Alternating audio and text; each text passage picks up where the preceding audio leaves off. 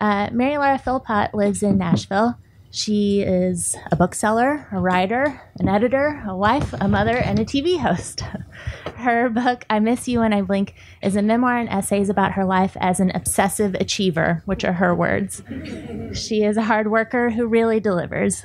But along the way to building her perfect life, she realizes that accomplishing her goals and checking the boxes hasn't left her feeling as satisfied as she expected. Rather than contentment, she feels anxiety, and her efforts to please others wasn't helping her create the life she wanted to live. I've known Mary Laura for several years. I met her first when she visited P&P from Parnassus Books in Nashville, I think about 5 years ago.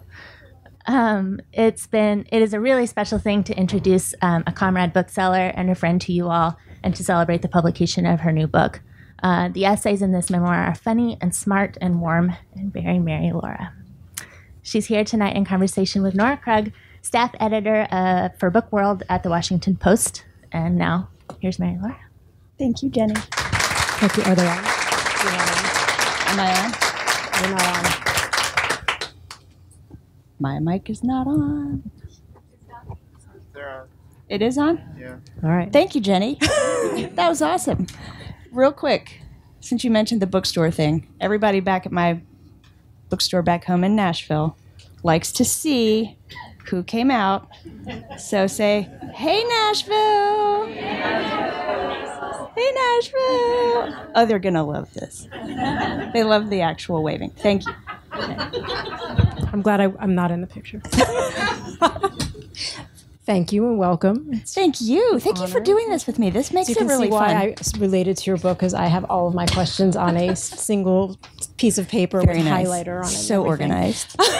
Nice clean margins. And That's yet good. There's a spill on it though. So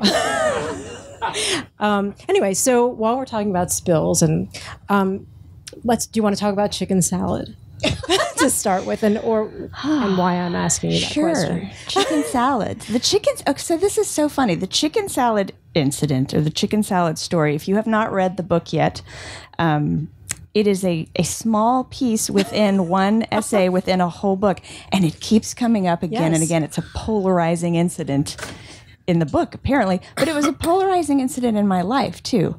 It was it takes place within an essay called Sports Radio, and at the beginning of Sports Radio, I explained that one of the things that always makes me feel a little set apart from everyone around me is that I do not share the obsession with sports that so many Americans have and that all my family members have. It's just not my thing. So when I get in the car and my husband has the radio turned to Sports Radio, it makes me want to set myself on fire. I hate it. And I hate it in this really irrational way, almost as if it's being done at me to spite me. And that's how the essay begins, and then it kind of takes a sharp turn, and it goes, "Speaking of that, one time I went to this dinner party." And the conversation at the dinner party was not about sports. It was, for some inexplicable reason, for 19 straight minutes about chicken salad. And it was not people I knew really well. It was women who sort of friends of friends who I knew from around town. And somebody starts up with, "Oh, this chicken salad is so good." And the hostess says, "Oh, thank you. And do you bake that chicken or do you boil it?" "Well, I bake it." "How long? Do you put salt in it?" And it just kept going and going and going. And I became irrationally, just like with the Sports Radio, irrationally just incensed about why are these women who are really smart and are here from all different walks of life talking for 17 minutes now about chicken salad. And I went home to my husband that night and I was seething. I was like, "This is the worst night of my life, and I'm so angry." And then I had this moment within that rave where I was like, what is wrong with me? Why am I that mad about people talking about chicken salad? That's not that weird, but I'm really upset about it. And I think the thing that was upsetting me was it had occurred to me that maybe they were all talking about chicken salad for this length of time because they had all recently had children. And I didn't like the thought that these smart women were only talking about how to make chicken salad instead of the news or movies or literally anything else because they had turned domestic, like they had been possessed. I had that thought, and then I was mad at myself for having the thought because I don't believe that that's true. I don't believe that that happens to our brains. And then I was mad at myself for feeling left out, and I was just mad. And it marked a moment in my sort of mid to late 30s where I became aware of the fact that a lot of the things that people around me enjoyed, I didn't enjoy as much. And I became aware that I had been feeling lonely for quite some time. And a lot of what this book is about is loneliness and when you feel out of sync with other people. So chicken salad. Why we related to it. So I know there's someone sitting over here who I've had long conversations about what to buy at Trader Joe's for like 20 minutes or more, which is, I think, my own chicken salad. And to be clear, there's nothing wrong with chicken salad. There's also nothing wrong with talking about chicken salad. But when it's not when you find yourself in a conversation about something you don't care about and you feel like you're the only one who doesn't care and something is wrong with you, it's really isolating. Mm-hmm. So, I mean, to get more general, so, I mean, your book is wonderful in many ways, but to me it felt like it was, and I mean this in the nicest way, it was kind of like an unintentional self-help book in a way, because it's like, but we don't have to journal, and we don't have to like not have carbs or go hiking or do anything. We just kind of can relate to you and understand that like reinvention doesn't mean any of these crazy things, but just sort of small things that either happen to you that are good or bad, or taking a small leap. Yeah. And so I was wondering, I guess, was that your intention, and what you hope we get out of this book? That's a good question. The intention, I'm one of those people who I don't know what I'm writing until I've written it. So I always start things with one intention, and then I end up landing somewhere else. I'm like, oh, I did not know that's what I was going to do. When I started, my intention at the very beginning was just to see if I could write a book, to see if I could write a stack of essays that cohered into a thing. And I told myself, worst case scenario, if I write a stack of essays and they don't cohere, I've got a stack of essays and I can sell them, and I've got my next 2 years of freelance work done. So I started with essays that I had already published some places, but that I had more to say on those things. And then I started adding more, and the things I was adding to that pile were pretty random. Like a topic would occur to me, or I would hear someone say something and I would think, I got to write about that. And so the stack started building, and it was not cohering at all. It was just a stack of things. And I got probably about 3/4 of the way through it. And around that time, the same conversation happened around me 3 or 4 times within about a week. It happened in the bookstore. One day I saw this group of women came in, and they walked over to the memoir section, and they started pulling down books and opening them up and flipping through them and then putting them back. And as I was just telling you, one of the things I do at the store is I go in and eavesdrop and just see what people are excited about. And so I said, can I help you find something? And they said, well, what do you have like these? But, and they couldn't finish the sentence, but I think what they meant was like, what do you have like this, but for me? What do you have here in this memoir section about reinvention and needing a fresh start, but that isn't the blow up your life tale? Not the memoir where I have to sell my belongings and change my name and put on a backpack and travel the globe. But what else do you have like that? So that conversation happened. And then around the same time, I was hiking around Radnor Lake in Nashville, which is this beautiful outdoor spot we have right in the middle of the city. And I was eavesdropping on the 2 women behind me, and they were hiking along. And one of them goes, I feel so good when I get outside and hike. It's just like, it clears my mind. I just feel like I can handle everything. And the other one's like, yeah, I feel like Cheryl Strayed, when she hikes the Pacific Crest Trail. And the other one goes, yeah, I need like wild for regular people. And as you should have used that as your subject. Well, yeah, as I was, walking right in front of them, I was like, am I writing wild for regular people?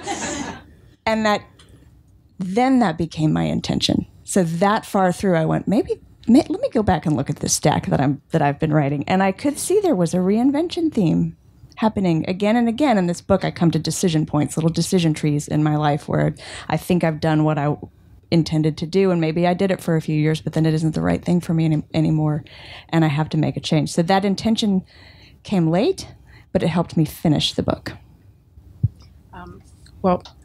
Speaking of your book, would you like to read something from it? Yes, I would love to read.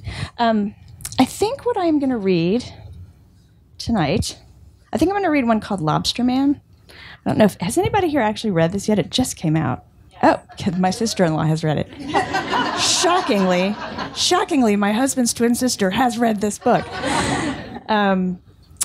So this is one that occurs, let me find it. It occurs about that far into the book. So it's near the beginning. There's nothing you need to know that happens beforehand. It doesn't leave you on a cliffhanger. There's nothing that happens afterward that is going to be confusing. It sort of stands alone pretty well. So here we go. Each time I wedge myself into a tiny chair at a lima bean-shaped table for another parent-teacher conference, I remind myself not to panic.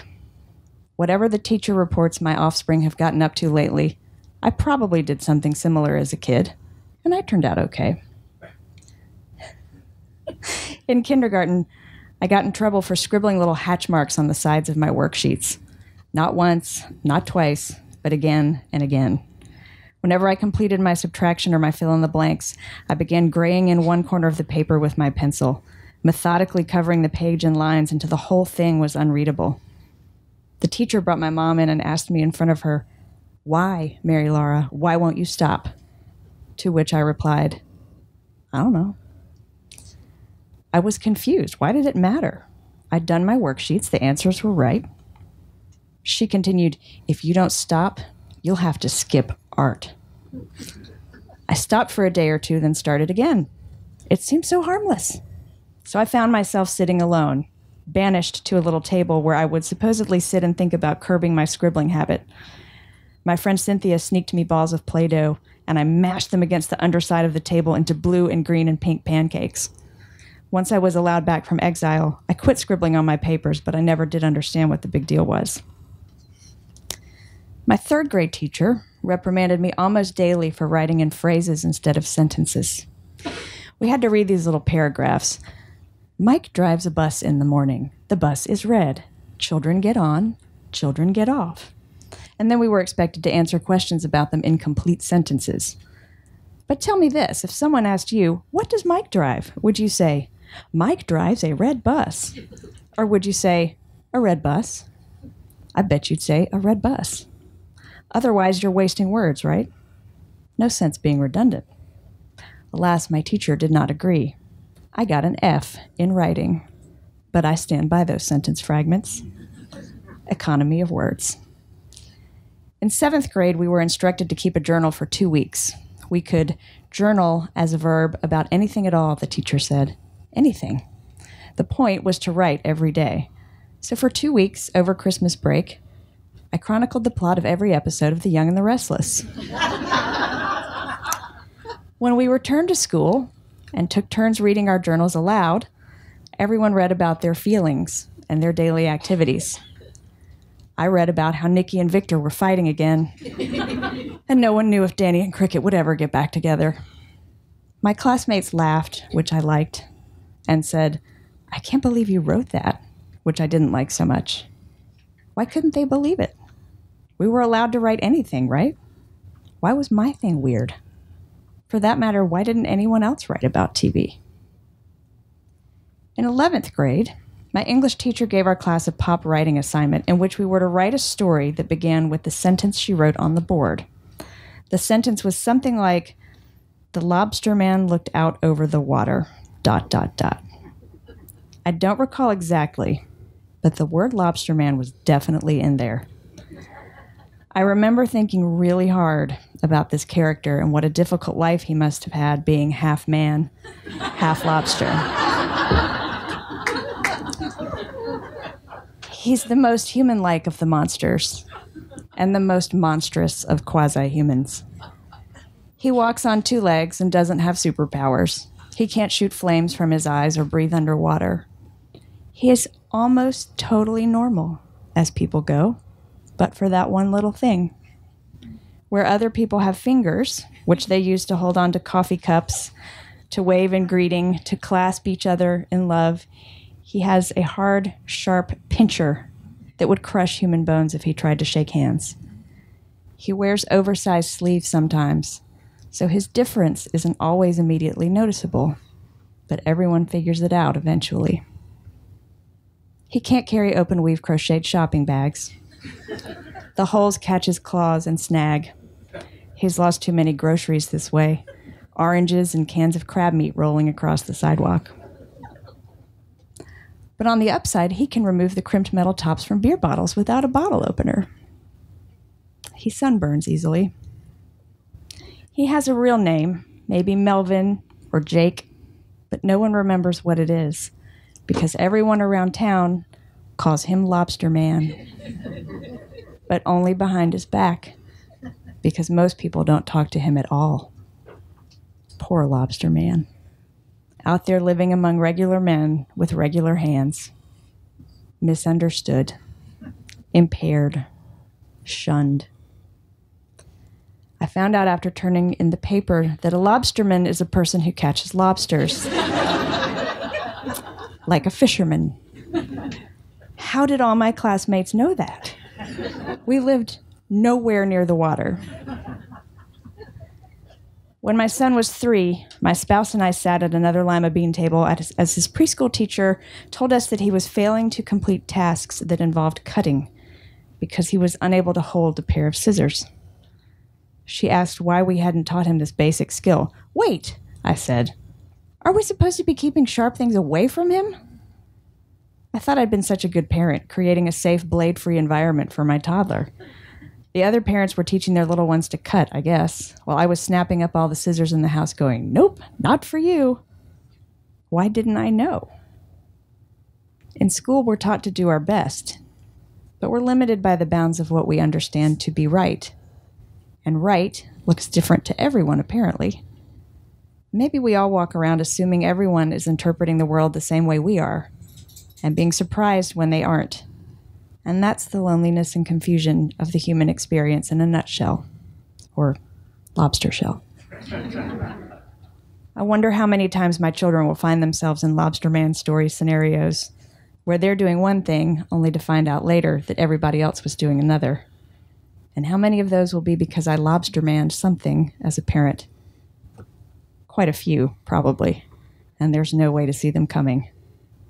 But tell me this. Which would you rather read? A story about a guy who catches lobsters? Or a story about a guy who is a lobster?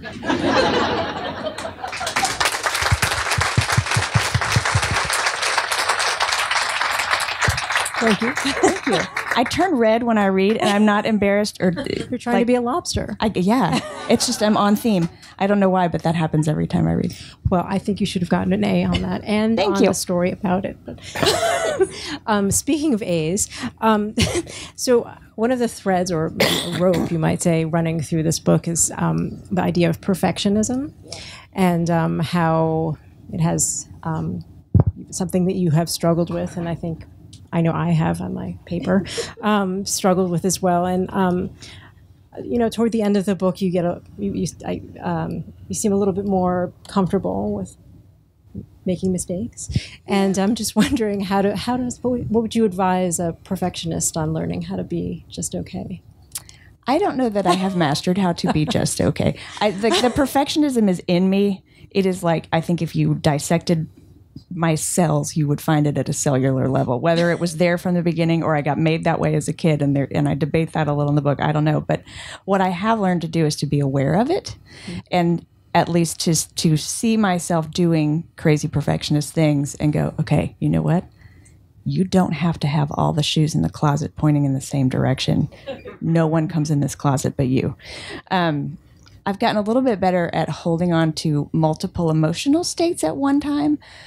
Part of the way perfectionism screwed me up is if you're a perfectionist, you have that belief like you have to eat all your vegetables before you can have dessert, or you have to have your room clean before you can go outside and play. Like things have to be perfect before you get to enjoy anything, which maybe works when you're little and you just don't have that many things to do. And it really is just eat your broccoli, clean your room, and you can play outside. But when you get to be an adult and there are so many things going on and so many different levels to your life, they are never going to be perfect. So if you do this thing in your head where you say, once everything's perfect, I will be happy, you will be miserable.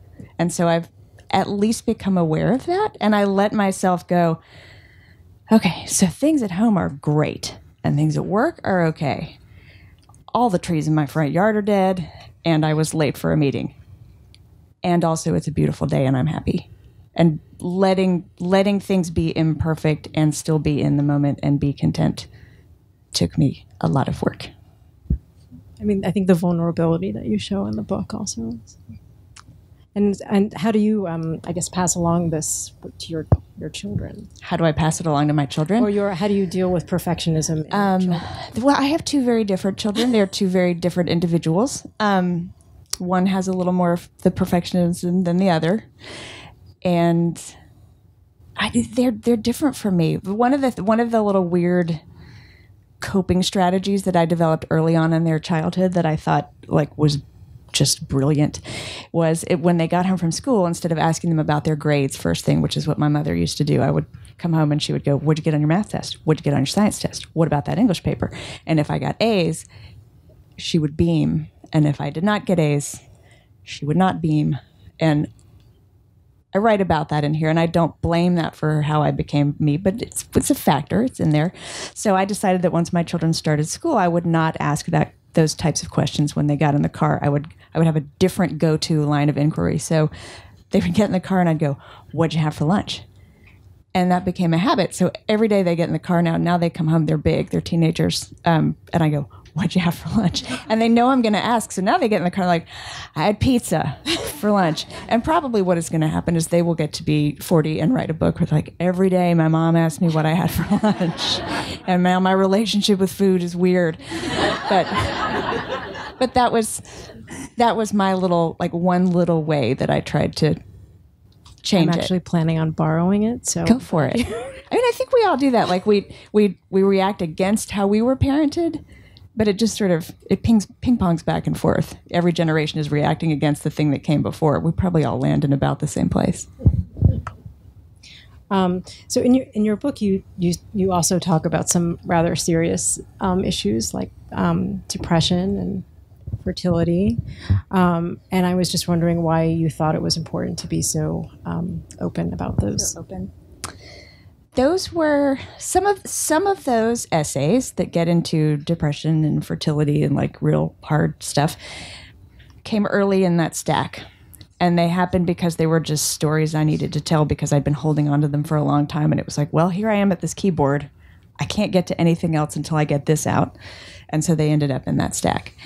And then others of them ended up in that stack toward the end when I had sort of found that purpose to the book. And they were, especially the ones about the depression in my late 30s, those were things I didn't want to write about because I didn't want to go dwell in that moment again. It's really tough to write about depression once you've gotten out of it, especially if you are prone to it, because it means you have to go put yourself back in that mental space, it's just scary. Kids would leave for school and I would sit down in my office and be like, okay, walk back to that time when I couldn't get out of bed and take a shower. What did that feel like? And then I would write for a few hours and have to walk myself back to, but now I do want to get out of bed and take a shower. I'm going to go take a shower. But I wanted to write about those things because I didn't really feel like the overall arc of the book would work without it. The book didn't have an arc for a long time, but when I got toward the end, and I actually printed them out on paper and put them on my floor, and I spent a whole day moving them and cutting them with scissors and moving different pieces around because I did want the collection to work as a start to finish thing. And when that arc came into view and you could see, here she is becoming the little baby perfectionist, and here she is getting out of school and realizing that doesn't work in adulthood, and here she is again and again and again banging her head against the same rock, which is, I can make everything perfect. I know I can. It's going to work. And then you have to tell the part of the story where it fails to work. And then I find my way out of it. So it wasn't so much that I was I feel so brave about being vulnerable. It's I can't do this without that piece. I still think it was very brave. And I was tearing up on the metro when I read some of them. So, but there's also a lot of laughter, so don't be scared to read it. So I was going to say, I found myself like shaking my head, I'm like going, oh yeah, that's right, about a lot of your observations, thinking you had put them so well. And one of them, which I have highlighted here, is we go through life looking for proof that our choices are right. Which I think is another theme in the book. And I was just wondering how you work yourself through that loop, and what advice you might have for some people, I don't know, who might also feel that way. Yeah, confirmation bias. Walking around trying to find proof that the things you have done were the right things. I read the best tweet the other day that it so encapsulates a lot of what I wrote about. I kind of wanted to be like, oh, you could rip this chapter out and just put this tweet here. It was by Ashley Ford. Do you know who that is? She's a writer. She lives in New York. She's at work on a memoir that will come out, I think, in a year or two. Her father was incarcerated for much of her life. And so she writes about what that was like as a child to grow up with her father in prison. She's a wonderful, wonderful writer. She's also an interview host. We do a lot of the same things. So I'm always sort of aware of her because our careers are kind of on the same path. But she's so clever and so smart. And she had this tweet that now I am not going to say even remotely as concisely as she did. But basically it said, don't interpret other people's lives as judgment on your choices. Like, you can't interpret the fact that if you choose to move to Japan and become a rock star, you're saying I'm boring because I chose to live in Detroit and make sandwiches every day, or vice versa. That, it was so succinct and so lovely. And I'll try to find it again or retweet it tonight so you can see it. But that's what all that is about. And I used to assume other people thought things about me that I don't think they were thinking. You know how you could walk around and be like, does she think I'm a mess? Does she think I'm this? You know, but they're not thinking about you. They're thinking about themselves.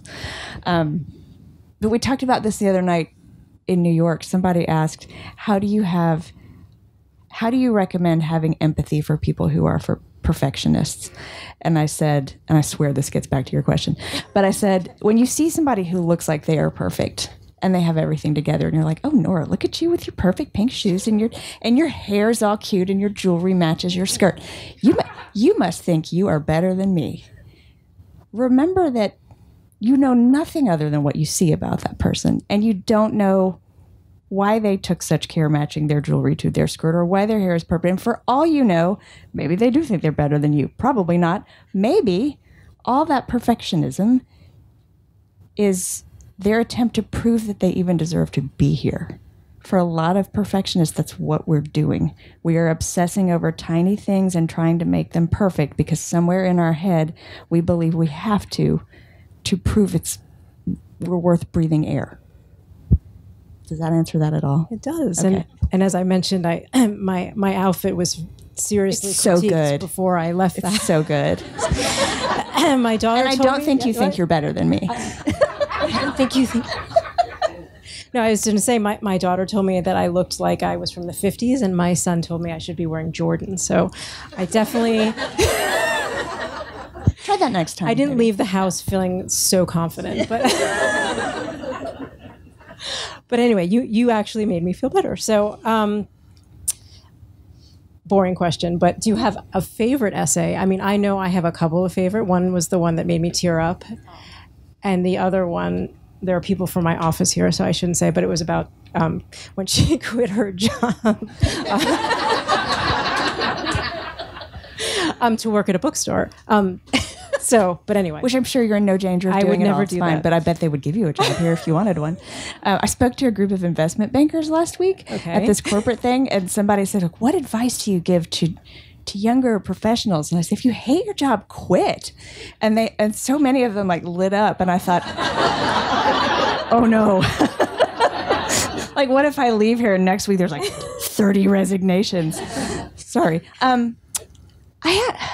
I love all the essays, and I feel like I can say that, and I'm not bragging and going, I love my essays that I made myself. There's this wonderful gap in time between when you turn in a finished manuscript and it's fully edited and you're not allowed to ever touch it again, and when it comes out and it lives on bookshelves. And in that year of time, it starts to exist separately from you, and it no longer feels like my internal organs are sitting here on this table next to me. It feels like that is something that exists utterly separate from me, and it is something that you will experience in your way, and you will experience in your way. So I'm proud of it in the way. I'm proud of it like you're proud of your kids when they grow up and they turn into people and you're like, you know what? I didn't have anything to do with that. You are you, and I am proud of you. So I have a lot of favorites. I think one of my favorites is the title essay, the first one that explains where the title came from. It's one of the first ones that I wrote because this book had a title before it had anything else. Before I challenged myself to go, I wonder if I could write a book of essays, I had this title that I was walking around trying to figure out what I could stick it to. Like, should I write a movie called I Miss You When I Blink? Should I write a novel called I Miss You When I Blink? I don't know how to write a novel or a movie, so I couldn't write those. I did what I know how to do, which is essays. I like A Letter to a Type A Person in Distress. That was the one that... it's different from the others because it's not a personal story. It's not like once upon a time this happened and I asked myself this and then it ended up like this. It's a direct address to the reader and to a particular type of reader, and a type of reader who is a lot like me. And it was fun to write because I was telling the reader things I would want to hear. Tell us a little bit about those two essays, about the Yeah. essay and also the... Yeah. I know. Did you hold your mic up like a rock star? Or... Like a rock star, Nora. Here. No, mine is off, so... Oh, there you go. Here, no. Can you tell us about those two essays? I can tell you about those two essays. So I Miss You When I Blink, the title essay, explains where the title came from. I can also brag about that title because I didn't make it up. My child did. And he is now a big, tall teenager, much bigger than me. But he coined that phrase when he was 6. And we were down in the basement of my house at the time, which is where my freelance writing office was. And I was on a deadline and really, really concentrating. And he wanted to go to the park. So I handed him a notepad and I said, Mama's going to write, and now you write, and when we're both done with our writing, we get to go to the park. And so I turned around and started doing what I was doing, and he started rhyming and making this little poem on the notepad, and it was like, I miss you in the sink, and I miss you in the rink, and I miss you when I blink. And I miss you when I blink just caught my ear, and it took me out of what I was doing, and I said, wait, what? And he said it again, and I took his little piece of paper that he had written it on. I still have it. And I stuck it on my office wall on my bulletin board. And I walked past that piece of paper every day for years. And it was, at first I just thought, it's so cute. You know, I miss you when I blink. What a clever thing for my brilliant little baby to have said. But over time, it started picking up all these layers of meaning far beyond what he could possibly have intended. I'm sort of obsessed with time and how fast time goes the older you get.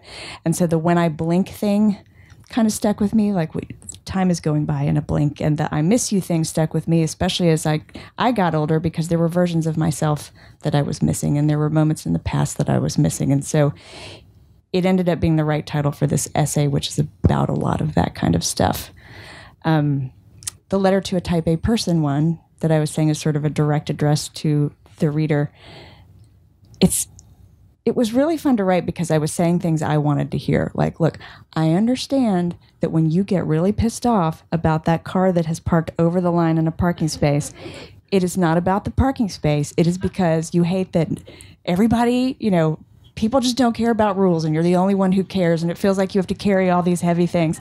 And that it ended up being a very short essay because I cut it down and I edited it so that it would be really tightly composed, but the original draft was really long and it was everything I ever wanted to hear. It was like, I know that you want to murder that guy who left the fridge open in the office kitchen, and that's okay. So I enjoyed that one because it was fun to write.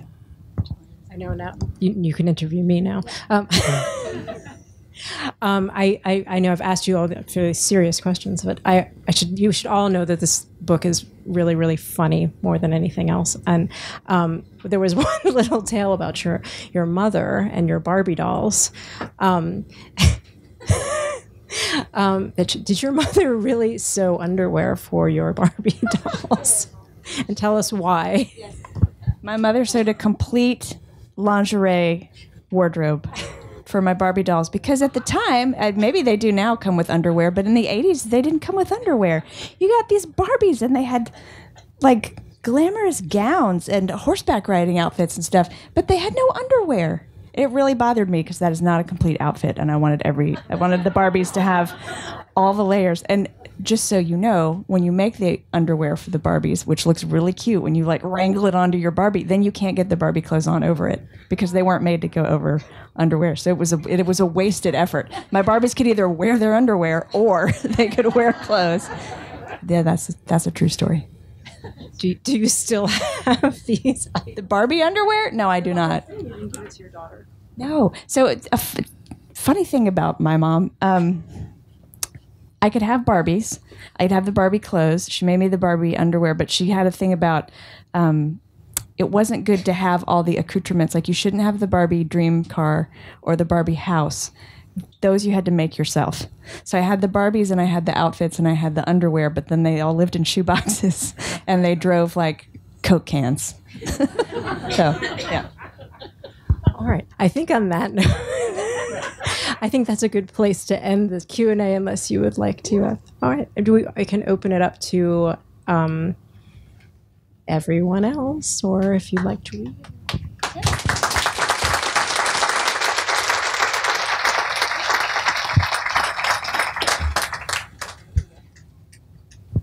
If anybody has a question, you are welcome to ask it. I realize this book has only been out a matter of a few days, so it is unlikely that you have questions about it yet, but I'm happy to answer them if you do. And if not, I'm going to ask her questions because I have the working mic. Yeah. Oh, I think they want you to, because we're recording, they want you to say it into that mic. Can you hear me? Yeah. So I'm really curious. I love reading anthologies, and I wonder, as someone who runs a bookstore, how did this inform your writing? Were there certain books that you were certain you didn't want to be like? That's a great question. To be clear, I should say I do not run that bookstore. I have like a tiny, tiny role in it, and if they ever watch this, they would be like, did you let them believe you ran that store? I don't. I'm so unimportant in the bookstore. Yes, working in a bookstore is a fantastic day job to have when you are a writer, because you see people coming in and out all the time who do this thing that you want to do. And you know how you tell like little girls, if you can see it, you can be it. That works for adults too. So being at a bookstore that is, we're owned by the novelist Ann Patchett and her business partner Karen Hayes, and we're in like the it city of Nashville. So everyone wants to come there on book tour, which means every night there is some wonderful genius person who has written a great book that you can just meet. And they're just regular people, which is wonderful and makes it seem very doable. It is also very daunting.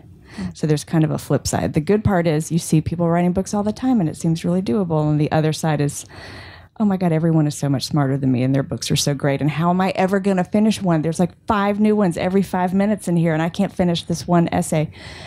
In terms of books that I did or didn't want to be like, it wasn't so much that I would go, that book is bad and I don't want to do that, and this book is good and I do want to do that. But I could see what people were drawn to and what people were missing. And that conversation I mentioned earlier that I saw repeatedly where people would pull books down and then put books back made me think there's something people are looking for that they're not finding. Mm-hmm. And maybe that's what this book could be. But there were also moments where I would read an essay collection and it was so good that it would kind of like stop me in my tracks. I Am by Maggie O'Farrell that came out last year, about this time last year. It's just out in paperback. Was so good, and I made the mistake of reading it. There it is. Thank you. Thank you, spokesmodel. It was so good, and I made the mistake of reading it while I was in the revision process. Like I had sold the book, but I had 6 months to get it back to my editor with all her changes made. And that is a really hard time because you've kind of wrung out everything you can do for the book, and then they want you to do more. And I read that book, and it is so good. I had to like not look at my computer for a week because I thought, well, I'm never going to be able to write that. I can't do it. But then it was fine. Thank you. Yeah. Anybody else? Yes. Hello. Hi, I have the dubious fortune of being a social media copywriter right now, and your presence on Twitter breathes life into my days. And I wondered if you had any fun stories to share of maybe some of the good things the internet and social media in particular has done for us. That's a good question. I have such mixed feelings about social media. We were talking about this a little bit at supper before we came over. I love the conversational aspects of it. I love how it helps me stay in touch with my friends who live far away, and I can see, oh, my friend is doing stand-up comedy now. Look, there, I can watch a little piece of her set, and that's wonderful and fun. And I think on a corporate level, it enables companies and businesses to do that too, and it humanizes entities that didn't used to seem human, and now you can have a conversation with Wendy's, and that's hysterical. But it is manipulative. And we both have children who are getting older and getting to the ages where they are starting to have exposure to social media. And everything about social media is designed to manipulate you in some way, either emotionally to get a reaction so that you're like, yeah, slap a heart on that thing, or to make you want to buy something or whatever. So I know it has that manipulative aspect that's not great. I know it can make people feel bad in a comparing your highlight reel to my real life kind of way. But I do love the conversational part. I love that if you're in a creative industry or any industry, I guess, you can talk to other people who do what you do. If you live in South Dakota and your nearest neighbor is a horse, you can still get on Twitter and tweet with Roxane Gay. Like, that's amazing that that's a thing you can do. I hope that answers that question. Thank you. Yeah. I haven't read the book yet, but I did read the excerpt, the essay that was published online about like different ways to look at how your mom raised you. Yeah. And when you talked about Ashley Ford's tweet about not people's choices aren't a judgment on your choices, the first thing I think of as the mother of a 15-month-old is the mommy wars. So I'm just wondering, I will read the book regardless, but if you talk about or if you have any advice on non-reactionary parenting, because so much of the choices we make are rebelling against how we were parented, right, or how other people see our parenting, or trying to be that perfectionist while knowing that we're going to fail horribly. Help. It's I don't know if I can help. I'm thinking through the book. So there is some parenting in the book. There's not a lot. It's not like a book all about motherhood. And if you said 15 months old is your baby's age, I mean, you are right. You are right in the thick of that transition from I was a person and now I am a person with a child. And in the middle, you were a person with a baby, which is kind of like a person with a puppy or a doll. But now your baby is turning into a person, and it is.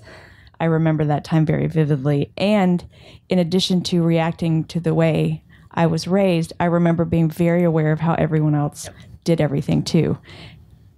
Like, what kind of baby food did you buy? And well, why do you have that stroller and I have this stroller? And wondering how much of it mattered.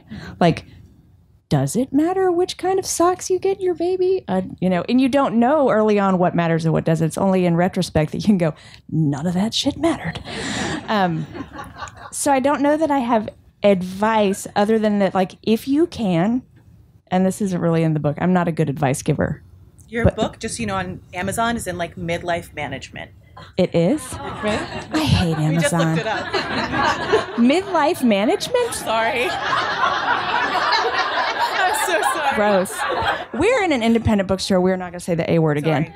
But thank you. That's hilarious. Half this book takes place in my 20s. God, Amazon. Anyway. It's all relative. If I were to give you any advice at all, and really I'm thinking of what advice I would give myself when I had a 15-month-old, it would be if you can mentally lift yourself up like you're in a time machine and move to some different parts of your life, either parts you have already lived or sort of hypothetically take yourself into the future and give yourself a little time and perspective on the moment that you're in.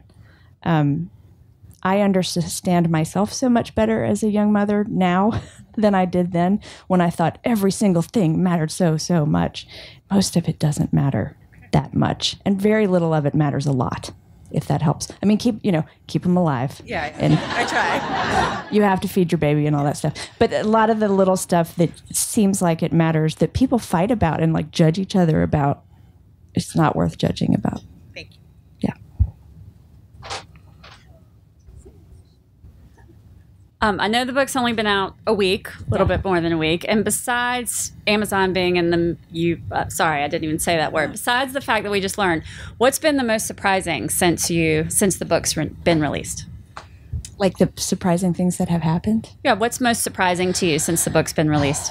I was surprised at how I did not expect people to tell me so many of their own personal stories. I didn't think that was going to happen. I've gotten a lot of emails and letters and like people in the signing line going, I really love this essay, and almost as if to prove to me how much they loved it, they then tell me their very personal story, which is, I'm not saying don't do that. That's totally fine.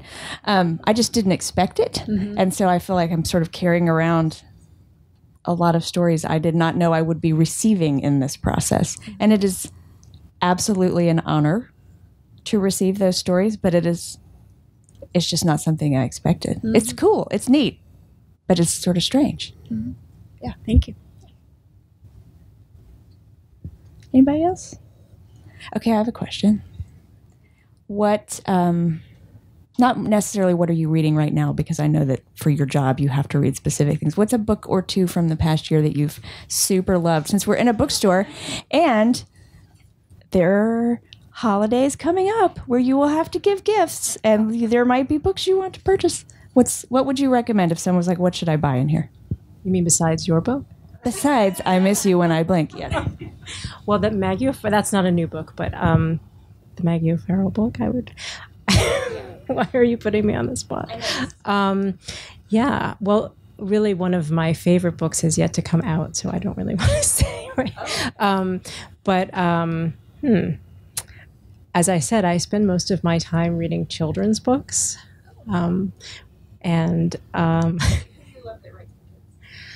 I really like Jason Reynolds and Catherine Applegate.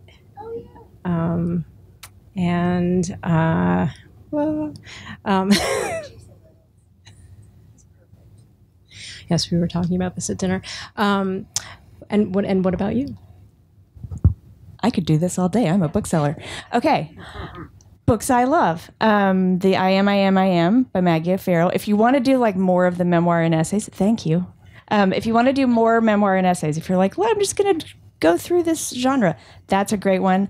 Alexander Chee, How to Write an Autobiographical Novel, which is not actually a how-to book. It is a memoir and essays, is just about perfect. Those are two that are both out in paperback now that I love. I know. What else is good? We can talk after. Ask me in the signing line. Should we do the signing line now? Is it time for that? I feel like maybe it is. No one is going to tell us what to do. It's time for the signing line. We can? Let's do it. Thank you for having me at Politics and Prose. I love this place. And thank you. That was fun.